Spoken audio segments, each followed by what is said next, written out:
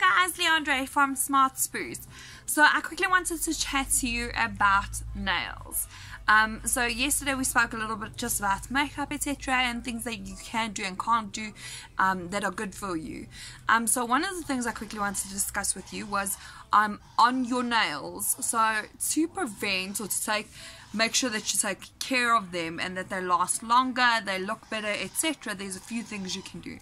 The first thing is, don't use your nails as tools. They are not tools. So go get the correct tool, use the correct tool. Don't use your nails as tools. That's the first thing. Second thing, if you're going to be using your hands in water for long periods of time, so you know, just really soaking in a lot, use gloves instead. That just prolongs and makes sure that there doesn't happen any lift or anything like that.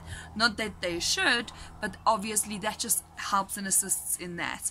And then the third thing would be chronic pickers. So sometimes, we all know that person, there might be the smallest little thing that could be wrong, and the person will pick at it and pick at it and pick at it and keep picking at it until like that entire set of nails will be ruined. So it might look really pretty, but in that moment, because she keeps picking at it, it will get ruined and she won't stop.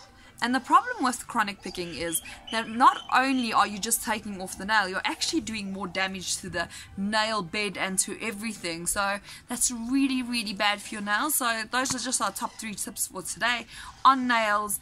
Stay tuned. Thank you so much for watching our videos.